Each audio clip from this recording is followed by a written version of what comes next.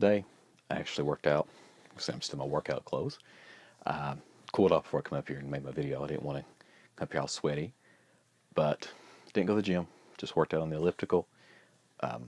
Basically, for some reason, I'm just going to do cardio today.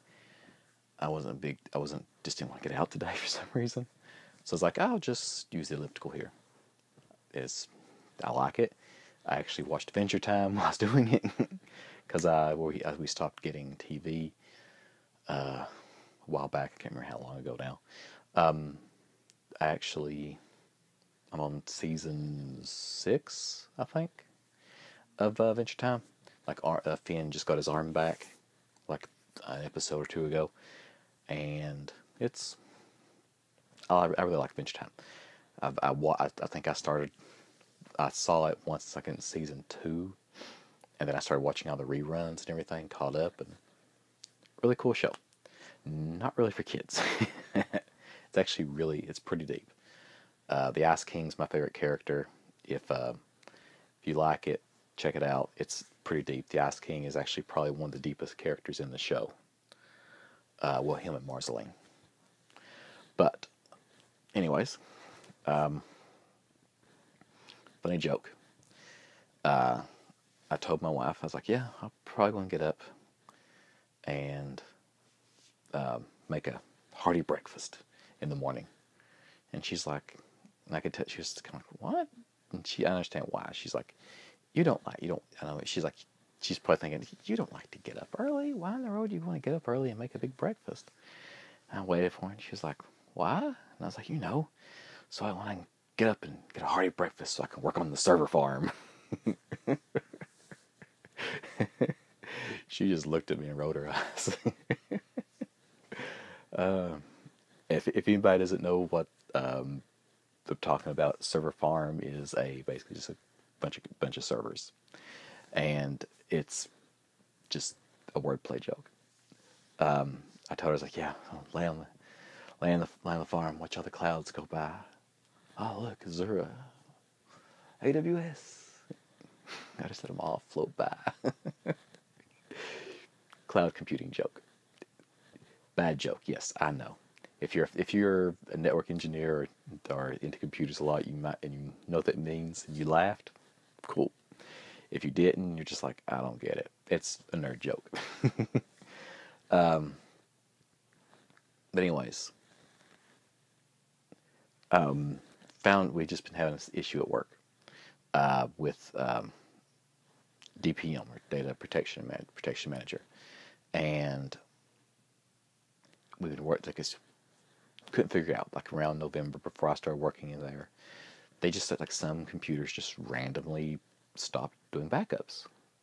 And I started researching it today because I didn't know anything about it. Some other people were working on it, and I looked and I figured out, the build 1607 broke it, the Windows 10 Anniversary Edition update. So basically, I was seeing resolutions, and I found one, and it's kind of convoluted.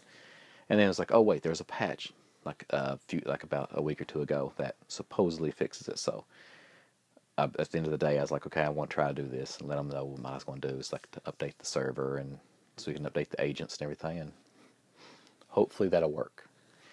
If not, then I'm not sure what we'll do. But hopefully this will take care of that. But yeah, I've been working on that today. But okay. Anyways, also, the programming position. This is an issue I'm having right now.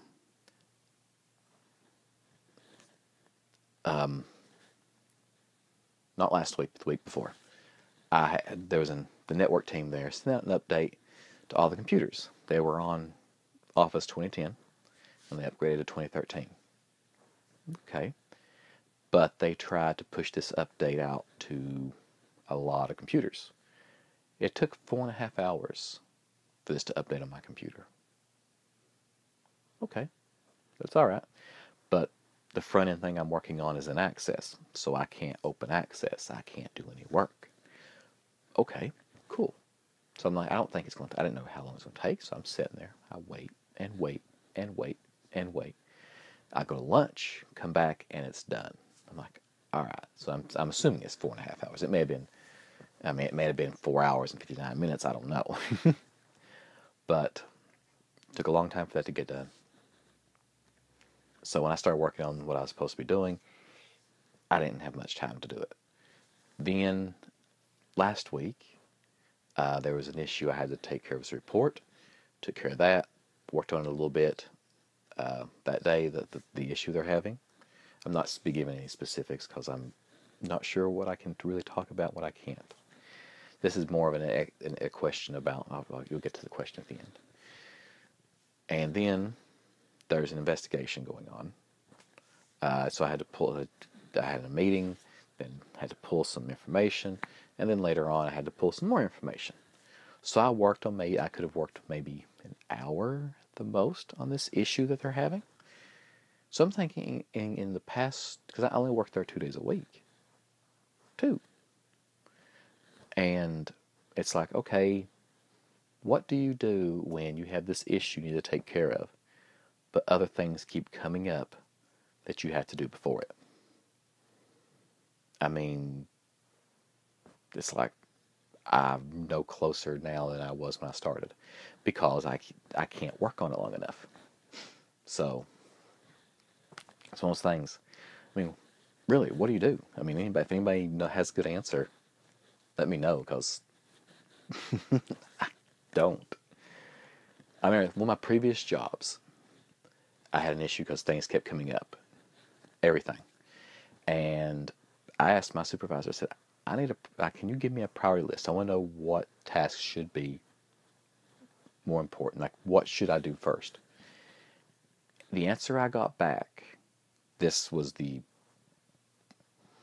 I've never heard anybody tell me this before, is I should prioritize my tasks so this does not become an issue. And I'm thinking, I have 12 hours of work to do in an 8-hour day. I can't do everything. What do I need to do first? You need to prioritize your tasks so this does not become an issue.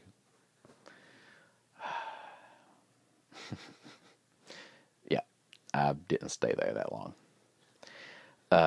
So yeah, that's how.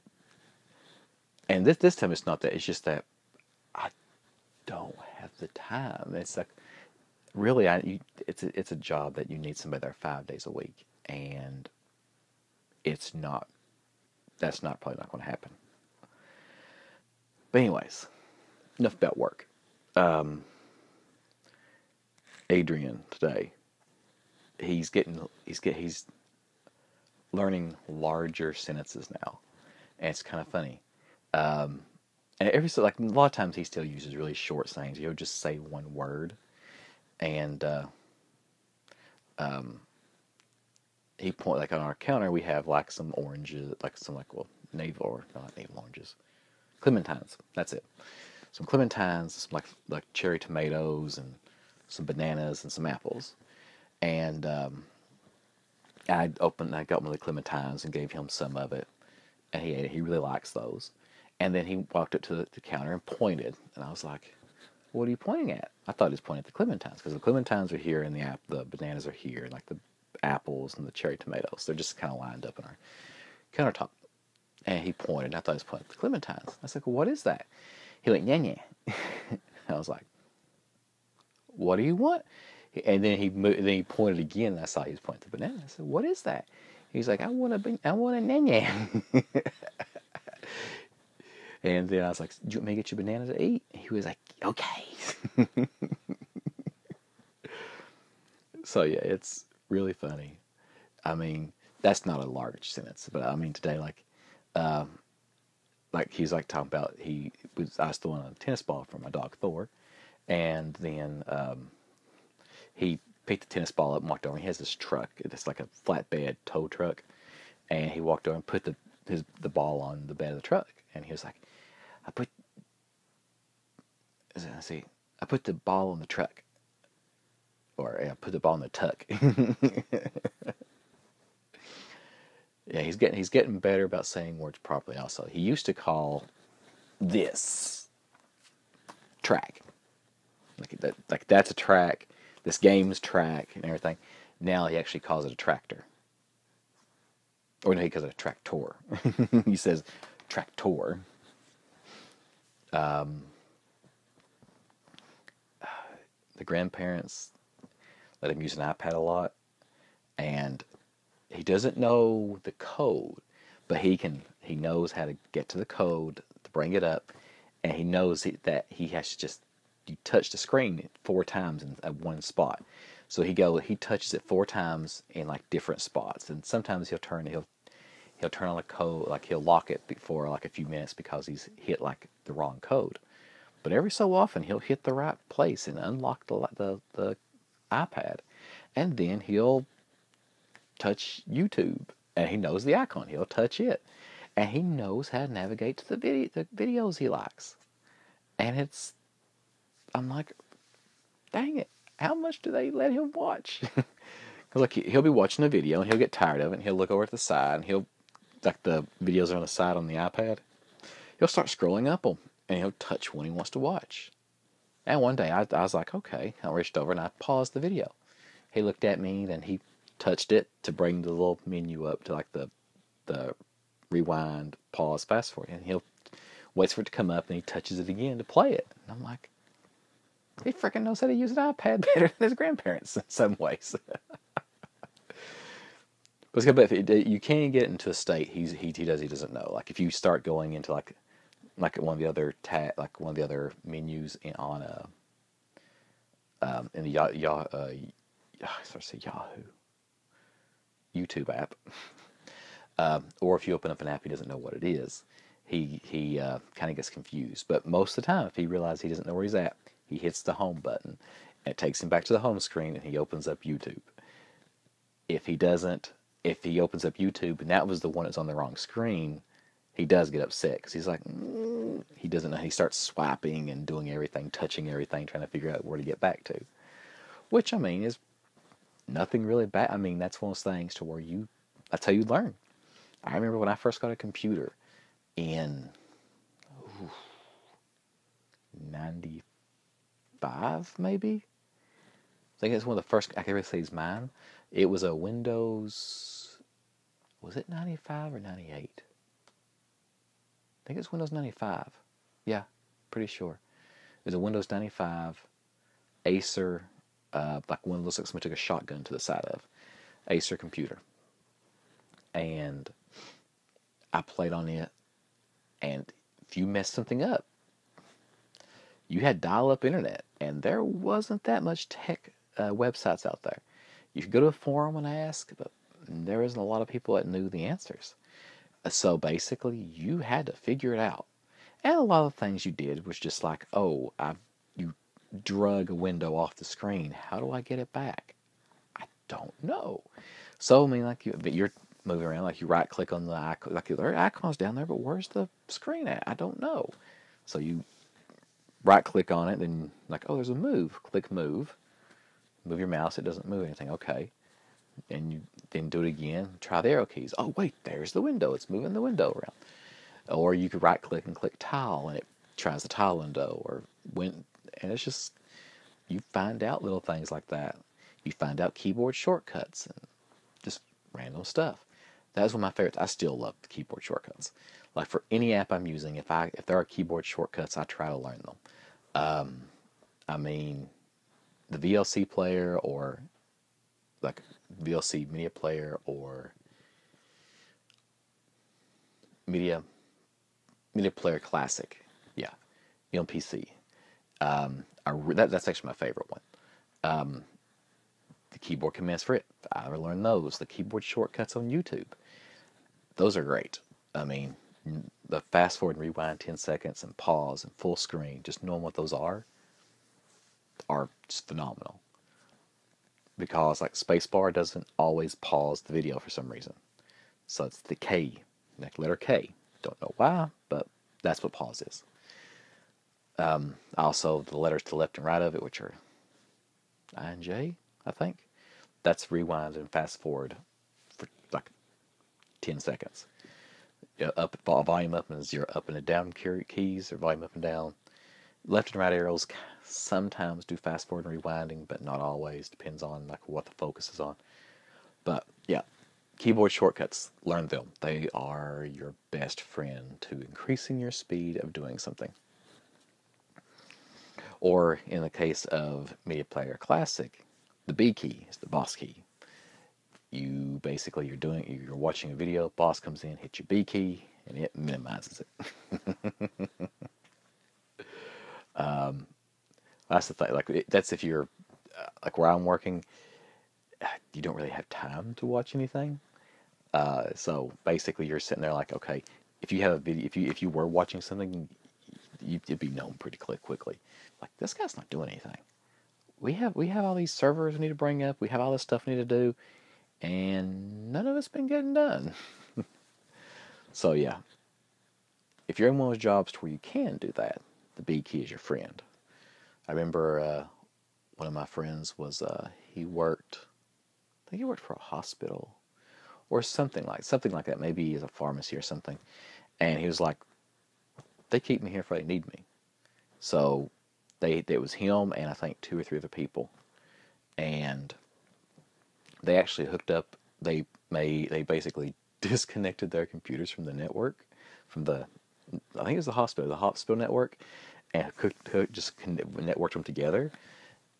And they had Counter-Strike tournaments and they played Doom and stuff like that together at work, and nobody ever bothered them. The only time somebody ever come in is if something like something's broken. When somebody come in, they'd all hit Alt Tab to tab out to a different screen.